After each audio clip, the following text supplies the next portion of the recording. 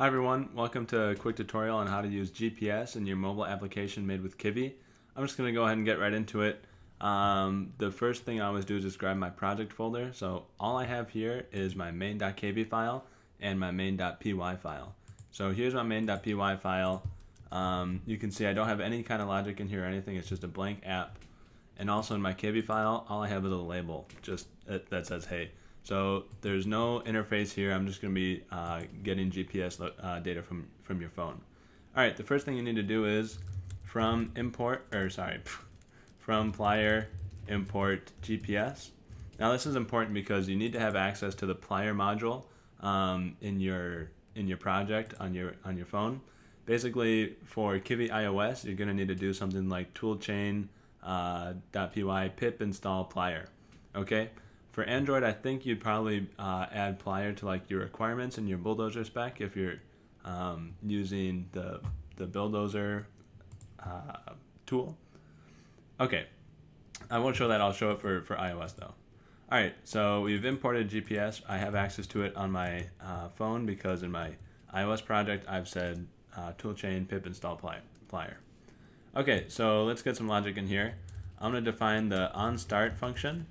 So onStart is a function that comes with the kivy.app class. So it's called anytime that your app starts. At the very beginning, if you want to do something like initialize stuff, I'm going to initialize GPS here. So I'll do gps.configure, and then when I configure my GPS, I have to give it a function to call every time it receives a new GPS location. And by default, every second it'll call your function. So you say on location, and then you pass it the name of a function you want to use. So I'll say self.on GPS location. All right, and then you say gps.start, and at this point it'll start recording GPS data. Now we need to define the on GPS location function.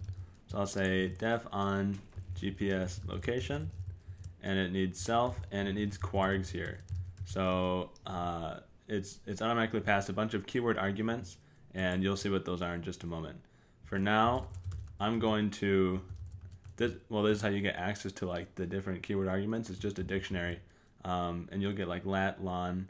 I'm gonna go ahead and change the latitude and longitude because I don't want my exact lat and longitude showing up in a video. You guys might understand. And then I'll just go ahead and print kwargs so you guys can see everything that comes along with that. So this is all the Python code that you need to get GPS working. I'm going to move over to my iOS project, okay? So here I am. I've created this using the kivy-ios tool. If you don't know how to do this yet, I've got a video on it. I'll put a link and you guys can check that out if you haven't gotten this. Anyway, I'm assuming you know how to get an app on your phone, on your iPhone for this section. And what we need to do is ask for permission from the user to use their GPS location. So to do that, you're going to click inside of this resources tab here, and then go to this your plist file. This is all your app's permissions, and then click right here. Click on this plus, and then type in privacy location. There, you'll see it. So privacy dash location when in use. Okay, so then I click over here and I can add in a string. This is the message that pops up when the app asks them to get permission.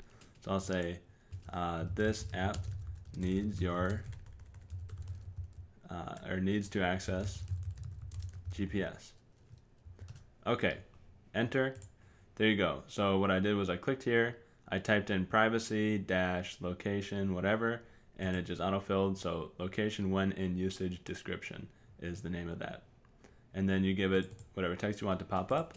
And now let me connect my phone, and I've selected my phone from up here. There's my target, and I'm just going to go ahead and run my app. Again, if you have any trouble getting your app on your phone, that's not the topic of this video, but I do have a video on that I made earlier, so go check that out if you don't know how to get your app on your iPhone at least yet. Okay, so here you can see that I've got the pop-up on my phone, and I'll go ahead and click allow.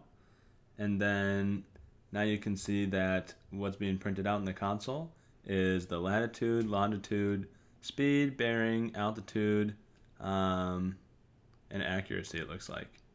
So there you go. That's all that you get with the GPS module. There's a couple more little bits and pieces. I'll just put a link to like the source code. But hopefully that tutorial was helpful for you, and now you know how to get GPS on your phone. And stay tuned for more videos. All right, thanks for watching.